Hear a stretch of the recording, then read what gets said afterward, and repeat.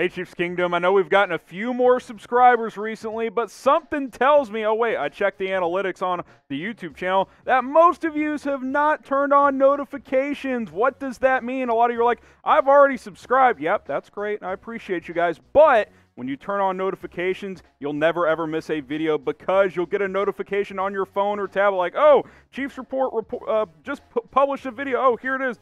Click. I can watch the video. That's what I want from you guys. So all you got to do after you subscribe, and if you haven't, hit that sub button, turn on the notification bell, and then select all. That means you will get a notification on your phone, and you can watch our videos as soon as they are published, because I don't want you to miss anything, including today's show, which is Overreaction Monday.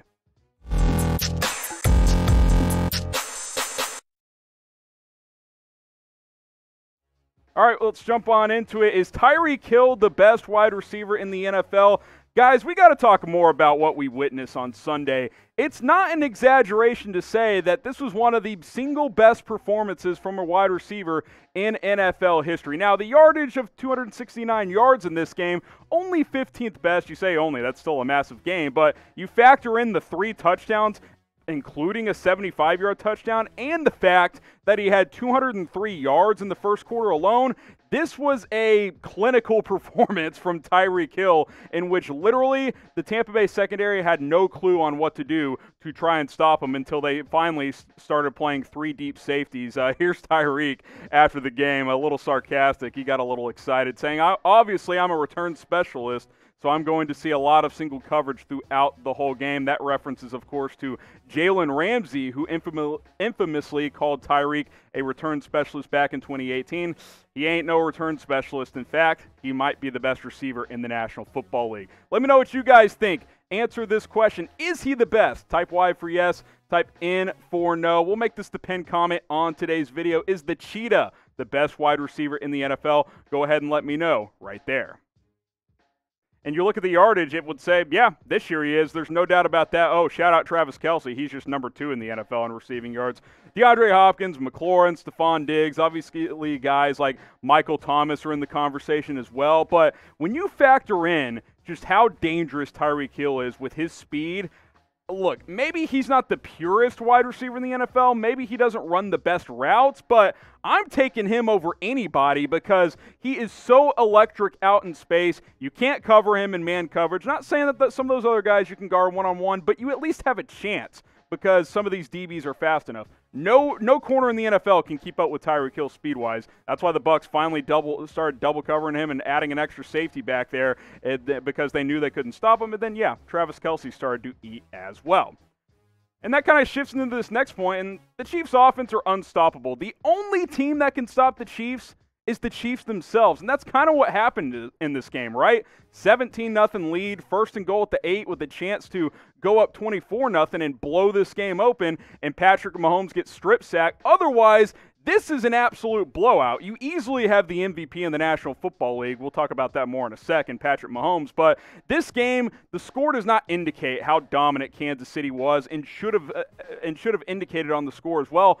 But they kind of, I don't want to say they lack the killer instinct, but they relax at times, which is a little bit frustrating. When they're dialed in, when they're focused, no team in the NFL can slow this team down. It's just not possible, and that's because of a lot of reasons I've already mentioned, but led by this guy, Patrick Mahomes. I don't know if I ever can remember a quiet 462 yards and 3 touchdowns, but that's kind of how it felt yesterday because a lot of that damage was done in the first half. He just continues to play at such a high level, and I remember the haters earlier in the season. Even a couple of you guys, Patrick Mahomes, he hasn't been as good since he was in 2018. Guys, he's so much improved, it's not even close. 30 touchdowns and 2 picks this year. It's ridiculous. And then you've got these 2 guys who we've already talked about quite a bit, the 2 leading receivers in the NFL. One of them just happens to be a tight end. Like, how do you slow this team down? The only way you do is if the Chiefs have self-inflicted errors. That is the only way you stop Kansas City. And there was a few plays in that game. Like I mentioned, the strip sack. Also, Mahomes slightly throws a ball behind Mecole Hardman. He's still running for an 89-yard touchdown if he hits him in stride. A couple of those little, weird things get worked out. You're talking about like a 42-10 game the other day, and unfortunately it ended up being a lot closer. Kansas City still won. But my point in all of this is The Chiefs' offense is absolutely lethal and unstoppable unless they stop themselves. Here was Patrick Mahomes after the game yesterday saying at the beginning of the game, instead of that safety going over the top of Tyreek, he was going over Travis. That's just a problem that defenses have when they go against us. We have so many good weapons. It's hard to try to take away one guy when we can just go to the other guy. This week was Tyreek's week, and he's right. Early on in the game, man coverage on Tyreek. Let's launch a couple of balls downfield. 75-yard touchdown, 50-yard touchdown. Oh, double and triple him. Travis Kelce is just going to work the middle of the field and absolutely dominate. He ends up with 85 yards as well. Like, too many weapons. Sammy Watkins is back. Demarcus Robinson, McCole Hardman, they're everywhere. Oh, by the way, Clyde Edwards-Helaire and Le'Veon Bell, yeah, they're pretty good NFL running backs as well. Now, if you think the MVP race is over, by the way, it should be, type MVPat. Let me know if you think it's over. Cast your vote, or not even vote, just type it, MVPat, down in the comment section. And look at the latest odds. Like, it would indicate this gap is widening. Pat Mahomes minus 500 on our latest NFL MVP odds with our partners BetUS.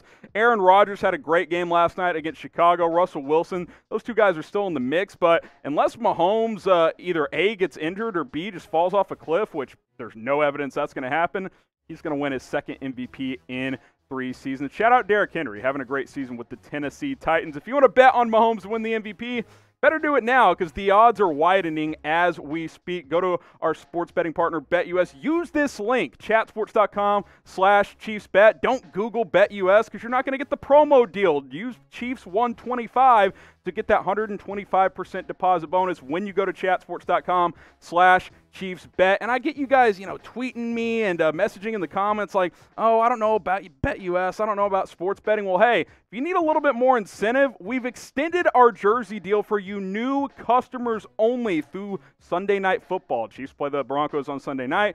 Through that game, you can get a free jersey if you sign up with BetUS.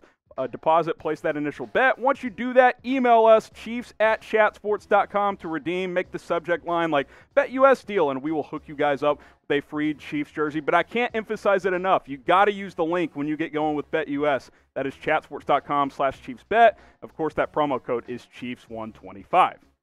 All right, let's talk about the offensive line because we just spent a few minutes on how this offense is unstoppable. The one area teams at least have a chance to slow Kansas City down, this O-line is A, a little bit beat up, and B, just not performing at that high of a level. Obviously, they missed Mitchell Schwartz at right tackle, but the center position's been in flux. They started Austin Ryder at the beginning of the year, went to Daniel Kilgore. They've gone back to Ryder, which I don't really know why. Obviously, they missed Kelechi Osemele at the left guard spot as well. I think Nick Allegretti has been okay, but Andrew Wiley's not a great right guard. There's a reason he had to earn a roster spot out of training camp. Now, if all of the guys were available at your disposal, not including Osemele because he's done for the year, but this is the 5 I would roll out. I think this group of 5 would give you a much better chance to be successful. You leave the left side the same, Eric Fisher, Nick Allegretti, although Martinez Rankin was completely healthy. Maybe you could argue him at left guard. I would go back to Kilgore. I think he was better in the few games that he played, but for some reason they've gone back to Austin Ryder. I'd slide Mike Remmers to right guard from right tackle once Schwartz is healthy. Then obviously Schwartz is in there as well. I think this group of 5 gives you the best chance to protect Patrick Mahomes and be a little bit better in the run game as well because the Chiefs could not run the ball at all against Tampa Bay, but it doesn't matter when you can throw for 475 yards like Patrick Mahomes can. How concerned are you about the Chiefs' offensive line? Scale it from 1 to 10. 1 being this is the best O-line in the league. 10 being I'm panicking. This could be a disaster. I'm not there. I'm at like a 5 or 6, but Mahomes had to make some adjustments yesterday. There were a few drives where he was getting pressured on like 3- and 5-step drops. He was having to get the ball out. So I'm at a 6. I'm a little bit concerned. Hopefully Mitchell Schwartz can get healthy for the playoff run. Let's talk Sammy Watkins. He came back for the first time since week 5, 4 catches, 38 yards. Not a huge impact, but he played about 70% of the snaps, which was good to see. He seems ready to rock after missing about 2 months, which is a lot longer than any of us expected. But this is a big stretch for him because don't forget, he is a free agent after this year. And if he's looking to cash in, obviously he restructured his deal this year, but he's willing, is he willing to take less again next year? He's probably going to want to maximize his earnings, whether it be in Kansas City or elsewhere. If he's looking to take top dollar, he'll have to sign elsewhere. But only 200 and something yards, couple of touchdowns this year. He gets banged up every year. He really needs a healthy and productive month and a half, 2 months, counting in the playoff run as well, if he wants to get paid this offseason. We'll have to wait and see. I'm glad to see him back. Hopefully he gets more and more involved over the next few weeks. Will the Chiefs re-sign Watkins after this season? Type 1 for yes, type 2 for no. I'm leaning no at this point just because you can't bring back everybody. Look, if he wants to sign a 1-year deal for like $5-6 million, sure, bring him back. Don't think that's going to be super likely, so I'm going to type my 2 for no. And the reason I don't think it's super likely is, A, you got Tyreek Hill and Travis Kelce. B, McCole Hardman. I still want to see him get a bigger role. For some reason, that has not happened this year. I don't know if Andy Reid and Eric Bieniemy don't trust him enough yet, but maybe by next year he's ready. I think you've got guys who can step up. Demarcus Robinson's also a free agent. I was shocked when both him and Watkins came back this year. I can't imagine both are back in Kansas City next year. Maybe you bring back Robinson for cheaper and Watkins walks in free agency. We'll have to wait and see, but we're focused about this year. Forget the offseason, forget next year. When we get there, we'll talk about those type of things, but I am excited for the stretch run. 10-1. Let's go. Let's get that number 1 seed. Need Pittsburgh to lose. Cheer against them on Tuesday. If that game happens, it may not because the Ravens keep testing positive. We will wait and see. Big stretch run for Sammy. Make sure to subscribe, and we will see you next time.